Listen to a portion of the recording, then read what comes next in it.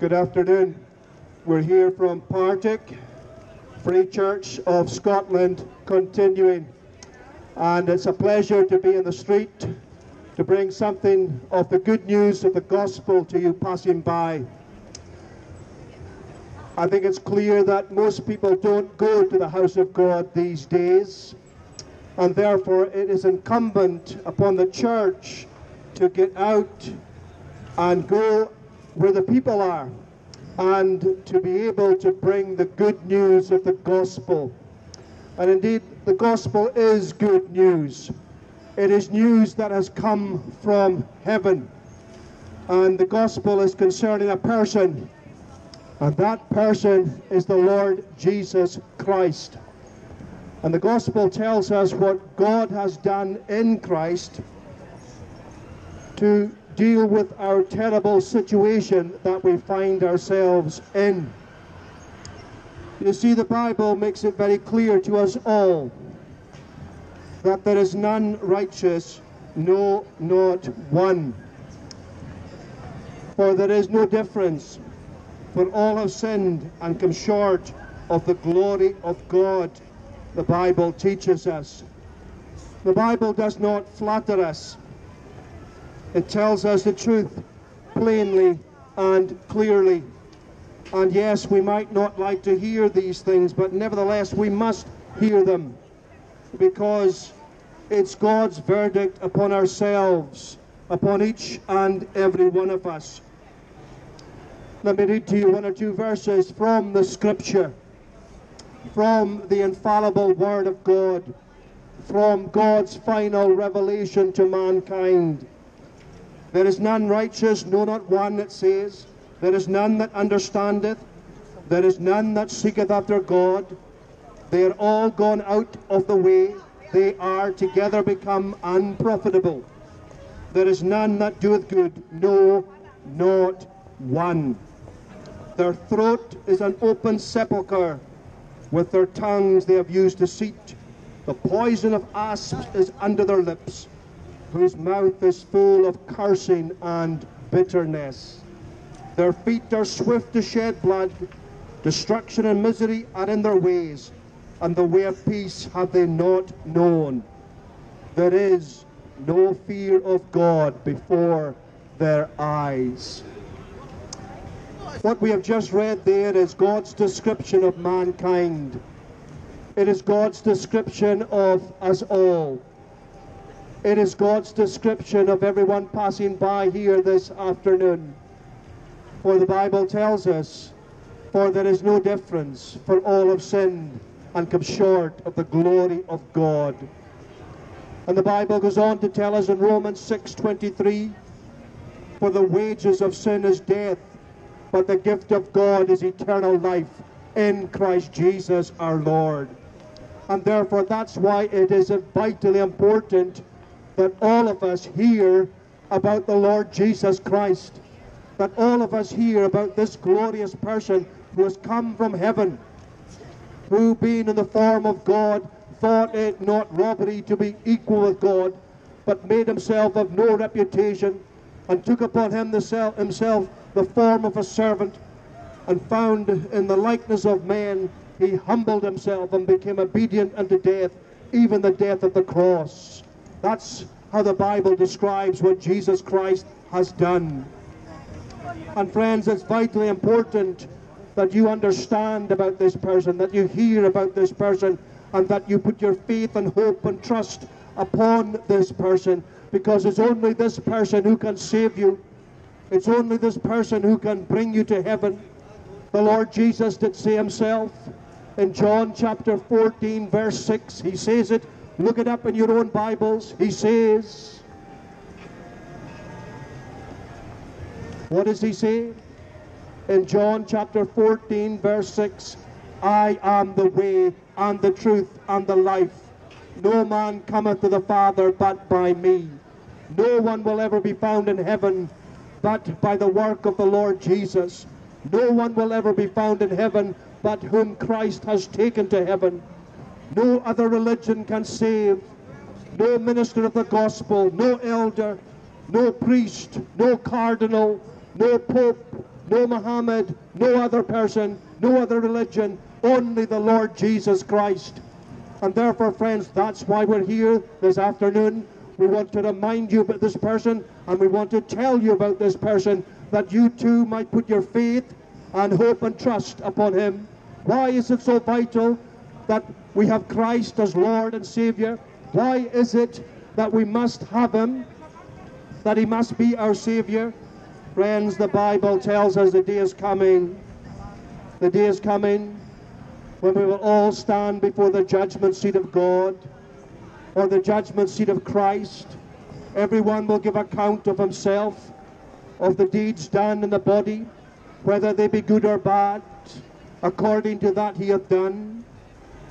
You will have a day, you will have an audience with the Lord Jesus Christ. This one whom we proclaim to you as Savior and Lord will one day have you before his judgment seat. And his verdict upon your life will determine where you will spend eternity.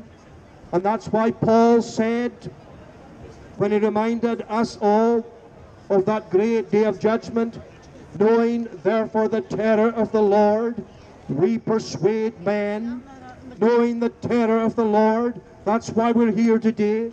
We know something of the terror of the Lord. We know it's a dreadful thing to fall into the hands of the living God. We know this, and that's why we want to proclaim to you a Savior. Because, friends, if you're in Christ, if you have Christ as your Lord and Savior, you shall be saved. Romans chapter 8, verse 1. Read it in your Bibles for yourself. Paul says there is therefore now no condemnation for those who are in Christ Jesus, who walk not according to the flesh, but according to the Spirit. This is what we proclaim to you today, that in Christ there is no condemnation. This is the glorious news of the gospel. This is what Jesus Christ has come to do. This is what he has achieved by his life and by his death and by his resurrection. And therefore, friends, as you pass by, you must indeed consider this glorious person. You must consider Christ, because he is the only begotten Son of God. And therefore, being the Son of God, he is divine. He is just like God. Those that have seen me have seen the Father, he says to Philip. Don't listen to anyone that will tell you that Christ is not God in the flesh. Don't listen to those so-called Christians who will say that the Lord Jesus Christ is a man who has become God. We must be clear upon this matter, that the Lord Jesus Christ is God in the flesh who has become a man, and he has become a man in order that he might suffer, in order that he might die. This was his great purpose in life. He said, I have not come to destroy men's lives, but to save them. And that's what he did by going to the cross. How could he possibly save us by dying on the cross? He could save, friends, because he was being punished. He was taking upon himself the punishment that was rightly due unto his people. God the Father had worked out a wonderful way of salvation, a wonderful way whereby sinners might be saved.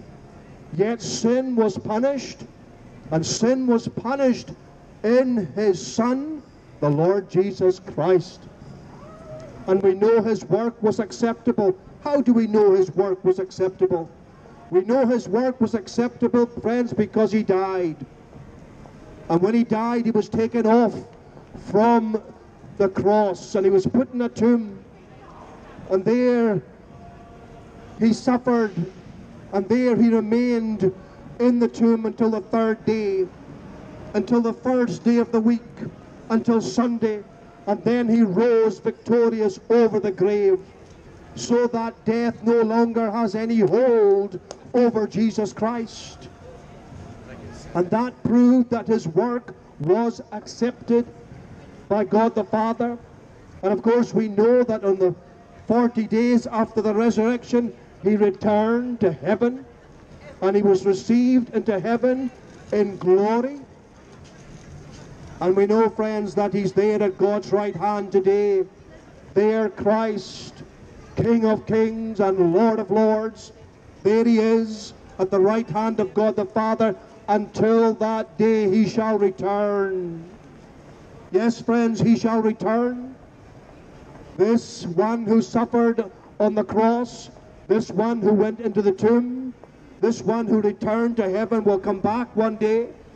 And as the book of Revelation tells us in Revelation chapter 1, verse 7, behold, he cometh on the clouds, and every eye shall see him, even those that pierced him, and all the nations of the earth shall wail and mourn because of him.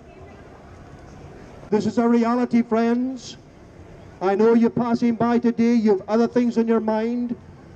You're going to the shops, you're preparing for tonight, whatever you're doing, you're not thinking about the Lord Jesus Christ, but one day he will be the most important person that you will ever know.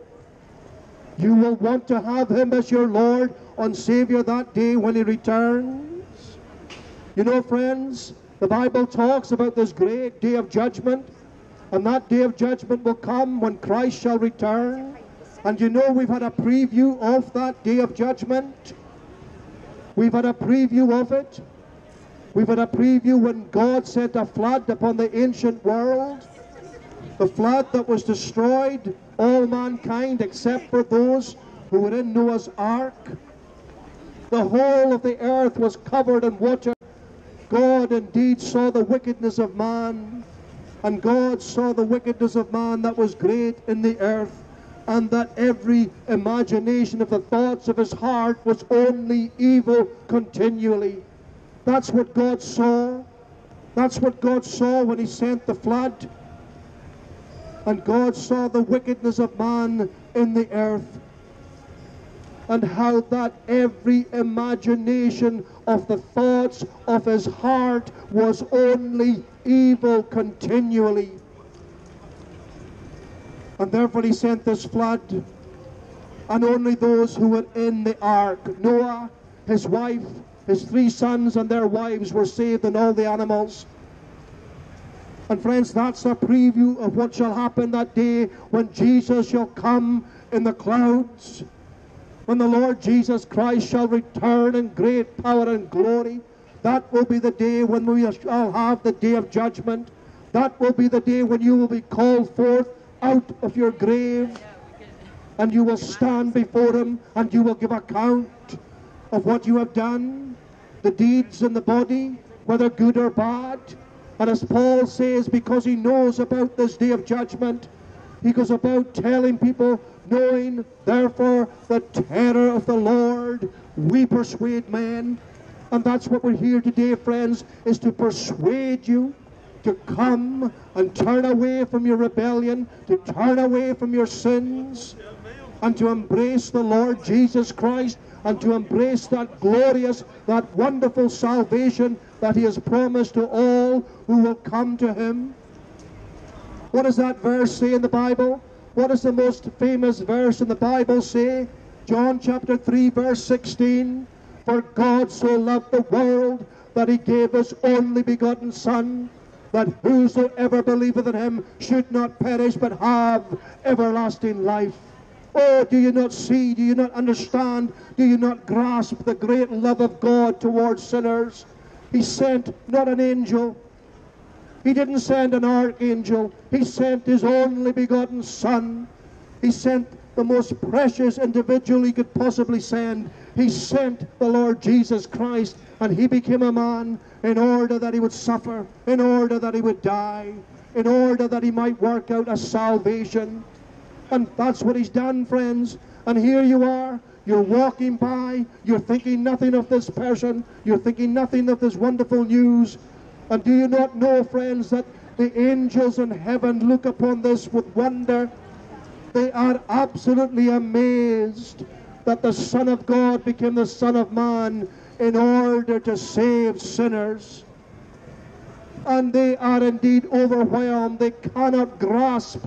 They are stupefied in some sense with the wonderful, glorious love of God towards sinful mankind. And therefore, friends, you are to believe in this person. You are to receive him. You are to call upon him. And he is the one who receives sinners. All that the Father giveth to me shall come to me, and whosoever cometh unto me I will in no wise cast out. And that's why we proclaim the gospel. That's why we offer a full and free and complete salvation. We tell you to turn from your sins, to leave your old life of sin behind, and come and call upon the name of the Lord Jesus. Did he not say, friends, did he not say, come unto me, all ye that labor and are heavy laden, and I will give you rest. Take my yoke upon you and learn of me, for I am meek and lowly of heart, and ye shall find rest unto your souls. For my yoke is easy and my burden is light. Oh, friends, as you walk by today, have you got a burden? I know you have. I know you've got a burden. I used to have it myself. I used to have it. It was a terrible burden. It used to trouble my conscience. When I go to bed at night, I wonder, what happens if I die during the night? I knew what would happen. I was lost. I was perishing. There was no hope for me.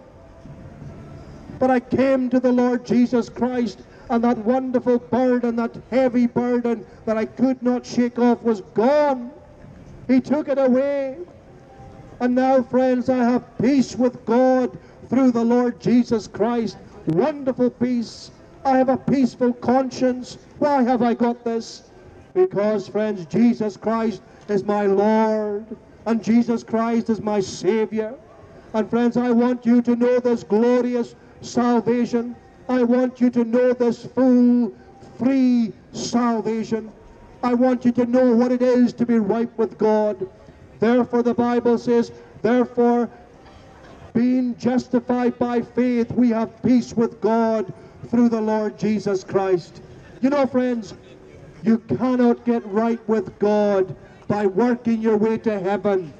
There are some people here in front of me who are trying to work their way to heaven.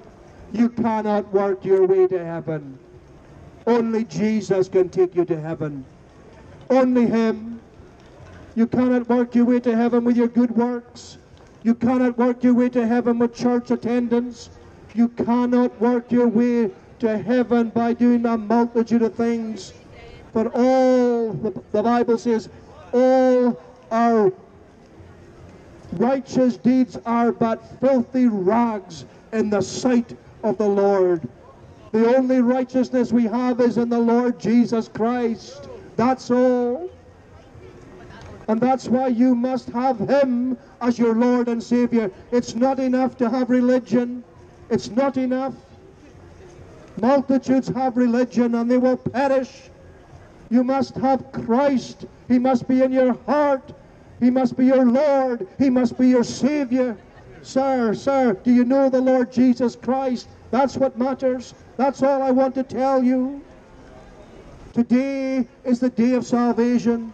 Today is the day when you must get right with God. The Bible tells us, remember now thy Creator in the days of thy youth, while the evil days come not, nor the years draw nigh, when thou shalt say, I have no pleasure in them. Oh, the young people passing by here today, you're not always going to be young. And the Bible tells us, remember now thy Creator in the days of thy youth. Seek the Lord in the days of thy youth, while the evil days come not, nor the years draw nigh, when thou shalt say, I have no pleasure in them. You know, you're not always going to be young. One day you'll be old like me. That will happen. And youth will seem a distant past. And maybe you're enjoying life now. But what will happen that day when you pass into eternity? Every one of you, you're all on a journey. You're all on a journey. You're all walking towards eternity. Where will you be? Where will you go? The Bible tells us there's two places, heaven or hell. Don't listen to others who'll tell you there's purgatory. Don't listen to others. When we die, friends, it's either heaven or hell. You know this. You can only get to heaven if you have Christ. You can only get to heaven if He's your Lord, if He has saved you, if He has cleansed you of your sins. And if you don't have Christ, friends, there's no hope. You'll go to that place that has been prepared for the devil and his angels. That's why we're here this afternoon, knowing therefore the terror of the Lord. We persuade men. We tell you there's another way. We tell you there's a person who will save. How do I know He will save you? If you turn from your sins and if you call upon Him, He will receive you. He will turn none away. Look at your Bibles. Look at them. Did Jesus turn any away from Him? When they came to Jesus, did He turn them away? No, He did not turn them away. When they came to Jesus, He received them. I have not come to call the righteous to repentance, He says. I have come to call sinners to repentance. And therefore, friends, this afternoon we're here from Partick, Free Church of Scotland, continuing, and we want to proclaim the gospel to you. Many people will want to proclaim religion to you. Many people will want to proclaim good works to you. Many people will tell you, do this, do this, do this. But the Bible says, believe. Believe in the Lord Jesus Christ. Believe that He is the eternally begotten Son of God. And He is the one who has come. He's taken upon Himself our form and our nature in order that He might save sinners. Sinners just like you and I. No wonder we cannot keep this to ourselves. Didn't the Lord Jesus give His disciples that glorious commission before He returned to glory? Go into all the earth, go into all the world, and proclaim the gospel. We're not proclaiming to you rules. We're not proclaiming to you regulations. We are telling you about Jesus. Jesus Christ the Lord. That glorious person who gave up of Himself, that once for all perfect sacrifice. The Bible says, read it for yourselves when you get home, and this is the record, that God hath given unto us eternal life, and this life is in His Son. He that hath the Son hath life, and he that hath not the Son of God hath not life. You know, your eternal destiny depends and rests upon your reaction and reception of Jesus Christ. If you will but receive Him on the terms of the gospel, if you will but turn from your sins, if you will look upon Him, you shall be saved. Jesus says, repent and believe the gospel, for the kingdom of God is at hand. And you must repent.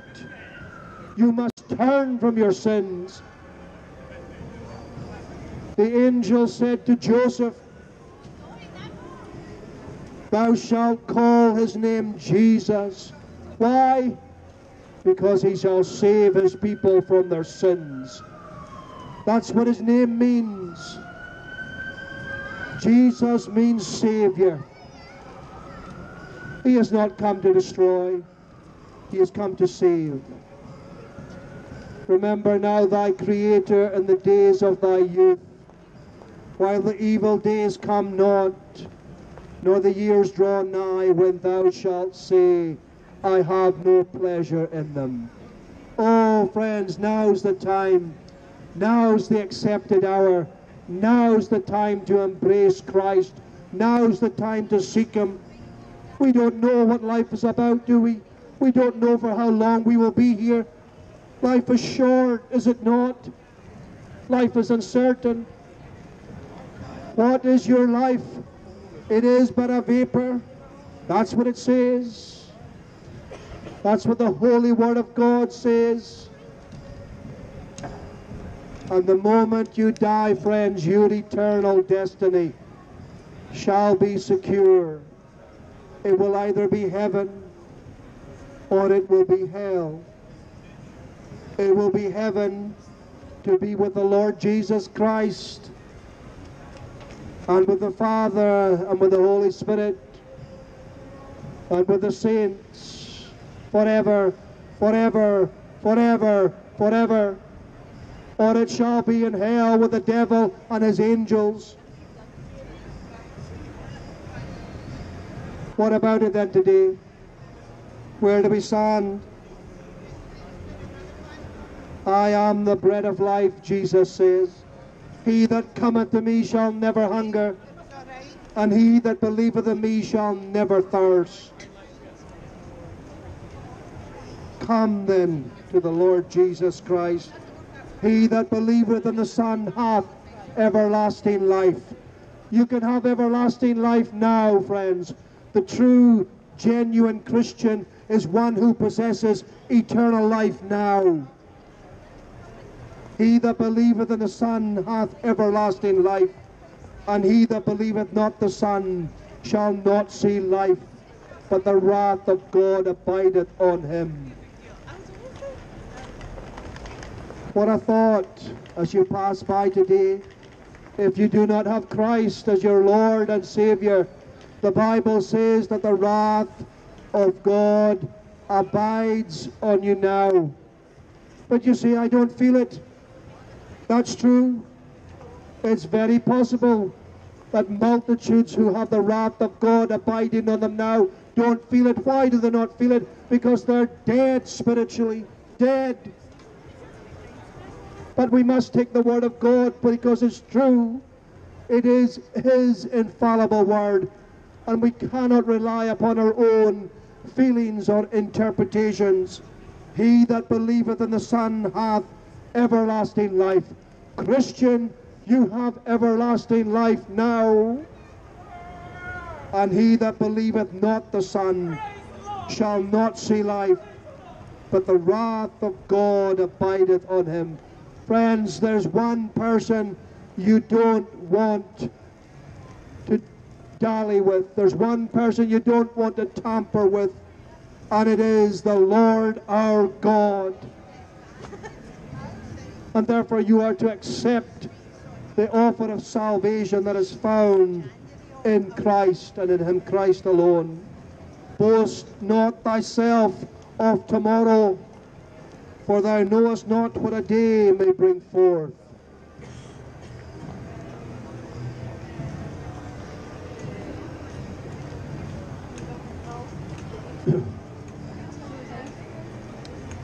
We're here from Partick. Free Church of Scotland continuing, and we'd love to see you come and worship with us. We meet at 2 Thornwood Terrace. That's just off Dunbarton Road, up from the police station beside Thornwood Primary School. We meet tomorrow, the Lord's Day, Sunday, 11 a.m. and again 6:30. We'd love to see you. We meet on Wednesday at 7:30 p.m. We give you a warm welcome that you would come and hear more of the Lord Jesus Christ. May God bless His word to us.